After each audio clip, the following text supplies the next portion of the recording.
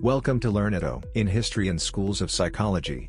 Today we are going to study the first school, Structuralism. Structuralism was founded by Wilhelm Wundt. He also established first experimental psychology lab to understand mental processes. Wundt never really used the term structuralism, but, instead, his student Edward B. Titchener named it structuralism. He also mispresented the ideas of Wundt and often rejected it. Some important points are: structuralism was focused on breaking down mental processes into the most basic components. Researchers tried to understand the basic elements of consciousness using a method known as introspection. So what is introspection?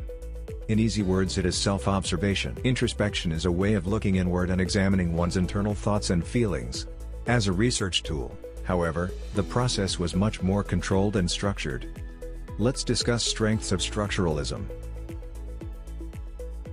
Structuralism is important because Wundt's work helped to establish psychology as a separate science, and it was no more mixed with biology and philosophy. It also influenced the development of experimental psychology. Lastly, structuralism did not go beyond Titchener's death. It's time for criticism. The use of introspection led to a lack of reliability in results. Some researchers said it was too concerned with internal behavior, which is not directly observable and cannot be accurately measured. Lastly, by today's scientific standards, the experimental methods used to study the structures of the mind were too subjective.